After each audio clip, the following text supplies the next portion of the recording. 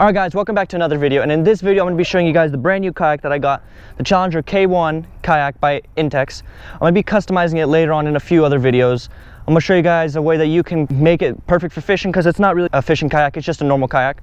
So let's get started and open it up. Alright.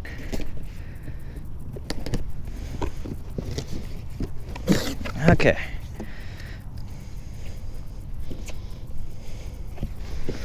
So it comes inside this bag-like thingy. Oh, I guess I didn't need the box. Ah, it's already getting dirty. That's fun.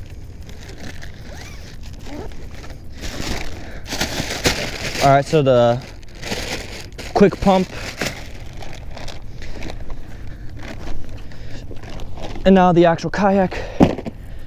Here's the seat that it comes with, the instructions, the skeg, anything else, and then the last paddle.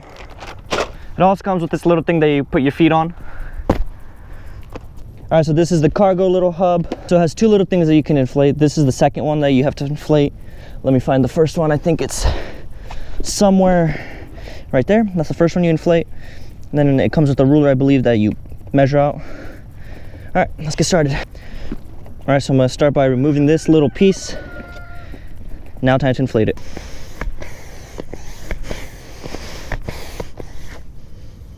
Comes with this little ruler that will help you tell how much to inflate your kayak. You put it right there, and as long as it's perfectly matched or really close, it's good. For this one right here, just take out the cardboard, open up the top layer, and this hose actually fits nice and tightly in there. Just put it in all the way. Now you're good.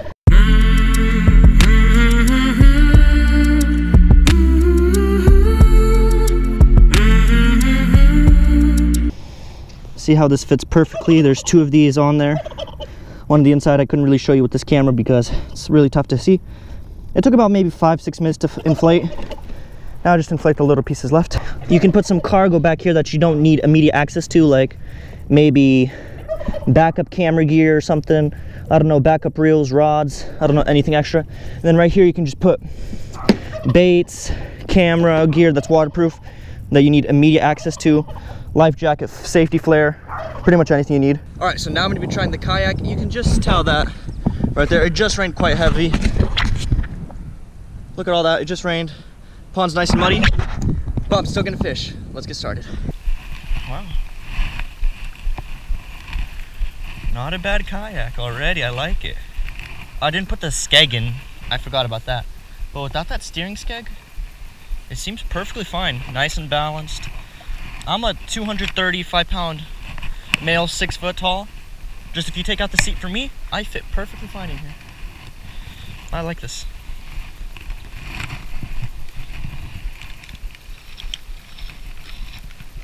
There we go.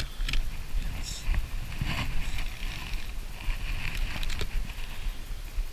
One of the only problems that I have with this kayak is that it's inflatable. And if you accidentally, let's say, snag it on the way coming back up, or when you're casting, you can punch a hole into it. But luckily they do come with patches, so that's pretty nice. This kayak is actually really great. Like, I'm sitting in the middle of this pond and look at that. This beautiful cells right there. Rainbow right there. It's just amazing. Today's a perfect day. I don't care if I'm catching fish. This is just worth it for the experience itself. I'm gonna show you guys how dirty this water actually is. I'm gonna keep it like this far away and see how it works out. This far away.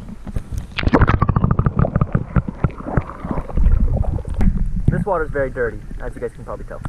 What I kind of just noticed is that while also using this kayak, if you're bigger or on the bigger side like I am, or taller, don't use shoes because you can't fit that little pillow in there. All right guys, so my official rating of the kayak is gonna be 8 out of 10 or 4 out of 5 stars. The reason why I'm rating it like this is because it is a very nice kayak. It's quick to inflate. My main problem with it is that it's inflatable, so well, if you make a hole in it, it's gonna deflate it very fast, but it does come with some patches, but the patches are very small. They're about the size of my GoPro lens that I'm filming with right now. They're extremely small. Also, the kayak is really nice because it kind of floats more on top of the water, if you guys understand what I'm saying, instead of in the water, so that it's easier to move around, a lot lighter than other kayaks that I've tried. So overall, it's a great kayak. If you guys want to purchase it, it'll be one of the first links in the description. By purchasing it, you guys will help me out by giving me anywhere from 1 to 10% of whatever you guys purchased, which will really help out this channel. All right guys, see you next week.